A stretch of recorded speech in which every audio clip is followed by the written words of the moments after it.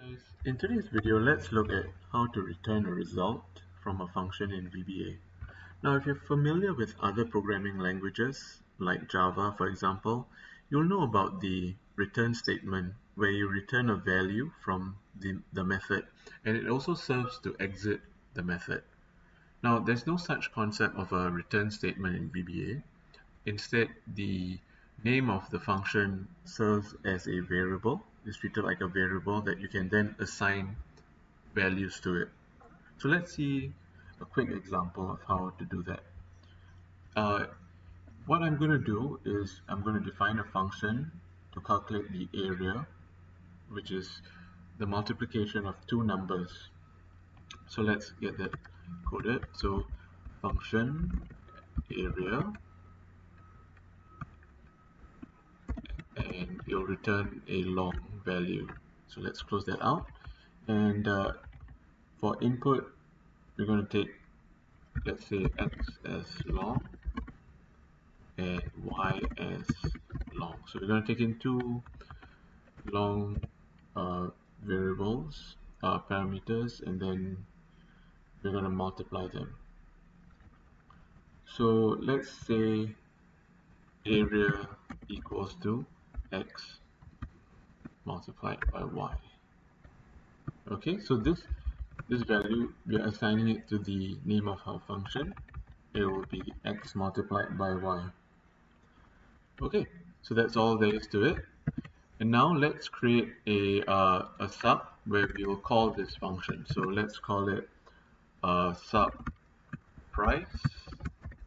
Okay, and so the price will be our area multiplied by, say, a dollar value, a per square foot value. So dim PSF as long, and then we'll dim our price as long as well.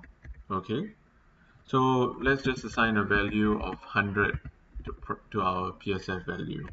So our price will then be our PSF variable multiplied by the area. And then for the area, when you open up the brackets, you can see that you'll take in two parameters, x as long, y as long. So let's put in, say, 2 as our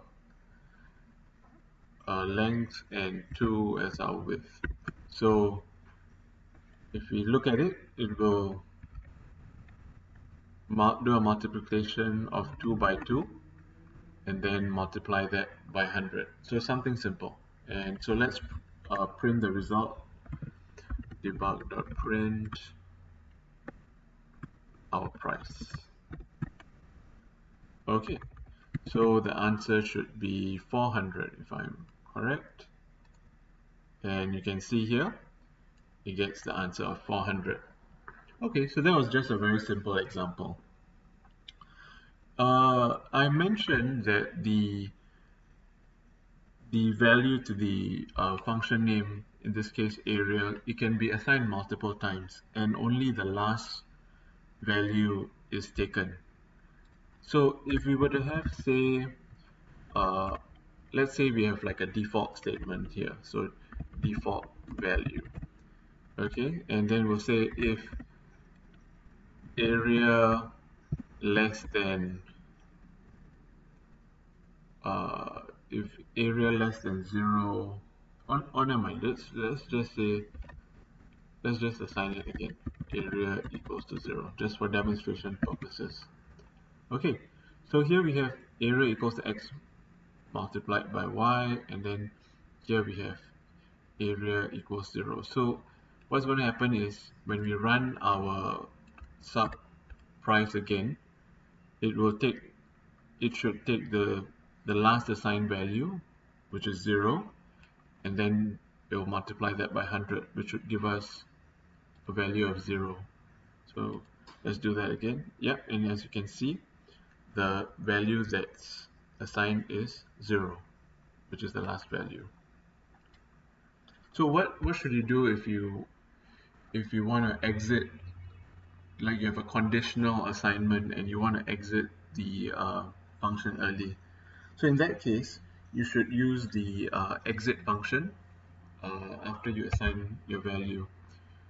So let me show you how that's done.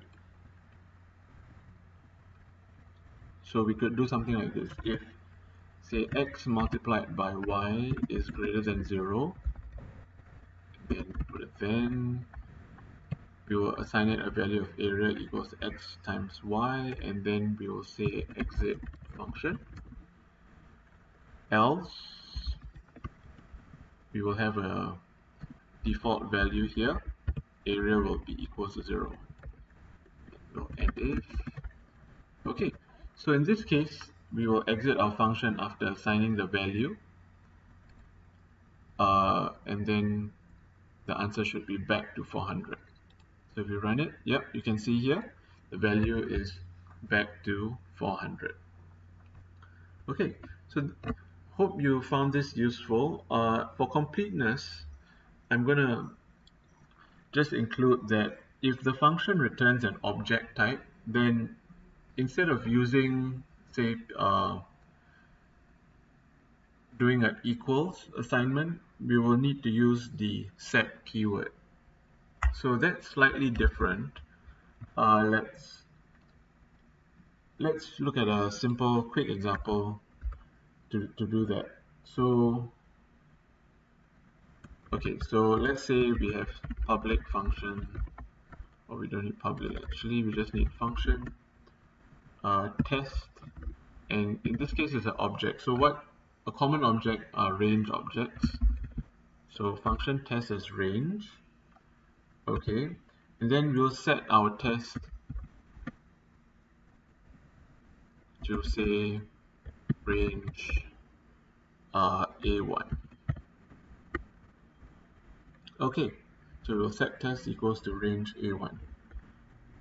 And then now, if we have, say, a subtest2 where we call this, we'll say something like dim r as range, and then we will set r, instead of r equals, we'll say set r equals to test. Okay, and then so we could say debug.print r.address. Okay, so it should give us A1. Yep, as you can see here, it gives us the value of A1. If you were to just use r equals, it will be an error. Yep, the object variable or with block variable not set.